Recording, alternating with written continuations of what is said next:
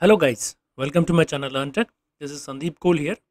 So continuing on our BMC ADDM discovery, we will be today discussing a few more features of ADDM.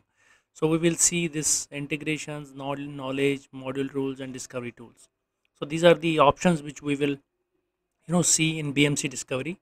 We will be covering each and every topic of BMC ADDM. So these are just the basic overview of all the topics we will have during our course of training for BMC ADDM.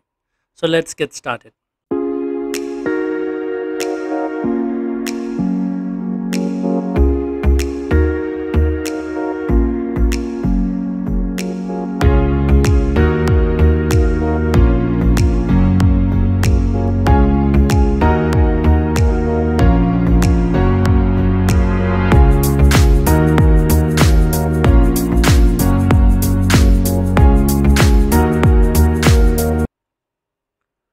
Okay, last time we saw that we saw these two things, how the discovery happens, and what is the credentials, what are credentials, how we add credentials, then how discovery happens based on the credentials. Then in discovery we saw how you are you will be able to create your discovery, how you will be able to schedule your discoveries, how you will be able to discover the network.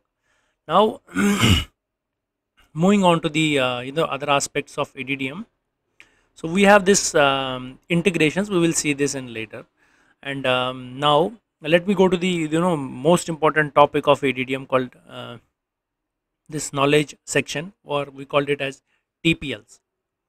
So what exactly this TPL is, that when in ADDM the discovery happens.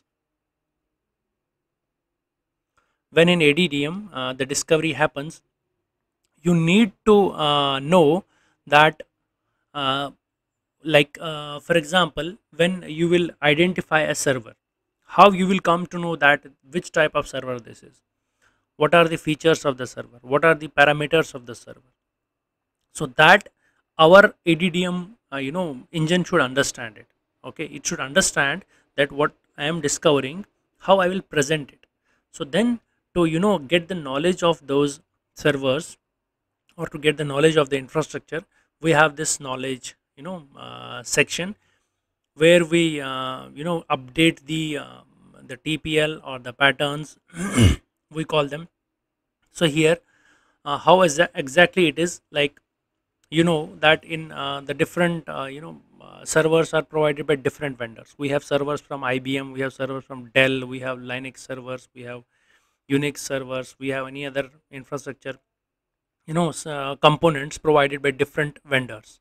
Now they have their own different set of capabilities, different set of parameters setup. So that particular information should be in place with our ADDM, so that when it discovers a particular item, it should categorize that. How it happens? It is done through patterns. For example, when a discovery will happen for an ADDM machine or a server, so the system will apply certain patterns on it, and these patterns will basically identify it, whether it's an IBM server, how many gigs of RAM, what are the configurations, how many hard disks are there on the server, whether it's a VM or a physical server, and how many applications are installed on the server, what each application component has, and other parameters of the server will be identified. So this is the section which basically gets updated on a frequent basis. So monthly, BMC releases these TPLs, and we have to just upload it. So this is the section where you can basically upload it. For example, You've if you are got working mail. as an admin, then you will get this TPL from BMC, then you can directly upload it from here. Okay, that file you need to update from here, and it will update your TPLs. So it will include the new servers, new configurations, or it will have updates to the existing ones.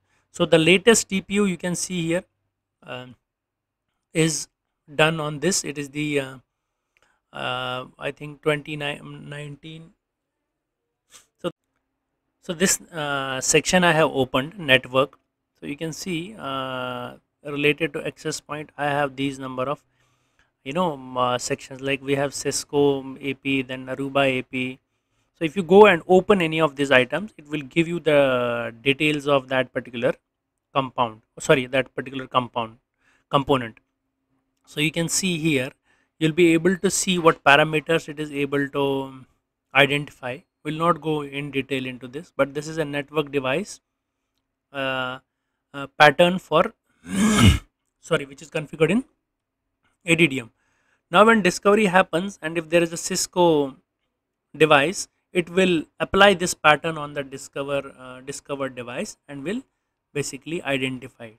Okay, so these are the knowledge articles, knowledge or TQs we call them. So then you have to update them on monthly basis. No, on monthly basis, whenever there is a pattern or a knowledge update from BMC, you have to go and add them here in your system. You can also create your patterns. You can clicking this, then you can define your patterns. These are called these can be defined through these templates also. You can use these templates and define your own custom patterns. So that also can be done here. So you need to learn more on the patterns before you go and start exploring it, or before you start going taking on or creating these patterns. So this is it for the knowledge part, the knowledge summary. You can explore it more what exactly this is. If you need any information, any help, you can comment me on the section below. Okay, then knowledge, after knowledge we have these model rules. Okay, let me go to the model rules. So the model rules basically are the rules which, like when you are discovering the particular section, particular module, you are discovering applications, you are discovering servers, you are discovering any device. Then so there are certain rules which are applied on your discovered data. So if I let me open this one of the show selected or I will click this. So this basically was created by a particular pattern. So pattern, when it had discovered this footprint asset core master server, then it used the pattern to discover this particular case. So this section basically shows you the rules which are there in the system, based on which the discovery has been done. So you can verify it. If for example, you can enable or disable a particular pattern. For example, this pattern, it is currently disabled. If I click on this, then if I click here on the action, so you can you can check this particular pattern has been currently disabled. Let me go back to my section. For example, if I select this pattern and then in actions, I might get an option to delete or deactivate this. So currently it is not activated. So let me see, if I click on this, it will give me a message. If you want to activate, I say okay. Okay, now I got a message. So this is this particular pattern is now activated. So if you have any pattern which is currently disabled, it will be visible here in your section. Okay, you will be able to see it from here. You can all select all. These are basically the Dropbox options. Also, you can import your model rules here. So if you have an existing server and from there you want to import the model rules here, you can do it from this section. Okay, you can create, you can export these model rules, and also you can import them. So these basically help you in identifying that when your discovery is happening, so in your system, what is happening on the based on what the discovery is happening, which patterns are being applied to the discovery. Let me go here from, okay, now the third part is this discovery tools. So as in last video I had said that Windows ADDM uses the Windows proxy to do the discovery for Windows, because itself ADDM is installed on a Linux environment. It's not even Linux, it's some other component. It is comes as a VM. If I remember, it is CentOS. Yeah, it is CentOS, and then that OS is used But now for discovery on Windows machines, it needs this Windows proxy to be installed on a particular some of the Windows server, and then that becomes a Windows proxy server, and then based on that, the discovery of Windows Windows servers is done. Now we can download these components from here if you want to install them. So this is a Windows scanner, you can download it here. Then they have also some templates for Azure. This is related to Azure discovery. Then for AWS Lambda function, so these are some other things which are available here for AWS environments. Okay, so these are just the basic tools which ADDM provides you. Now coming on to this integration part, here you will see a third party integration. So if you have done any integrations for ADDM, that can be done from the configuration, so you will be able to see them here. If I, for example, I have this integration, so what this integration does, so currently there are no patterns related to this, but there is a integration which has been defined here, for ADDM with some third party from which it is basically getting the these getting the nodes or getting the network data. I think if I click on these connections will explain me more. So then this is a connection which it is using to for this particular integration. Now the most important part of ADDM is the integration with CMDB. So that I will show you. If I go here, then you can do that from here, CMDB Sync. We will explore all of the other options also, but as of now we will see only this CMDB Sync. I'll click on this. This is one of the integrations which people are always curious about, that how ADDM integration with CMDB can be done, how the data will flow from ADDM to CMDB. So you know that once you ADDM and CMDB, they work as a coupled application.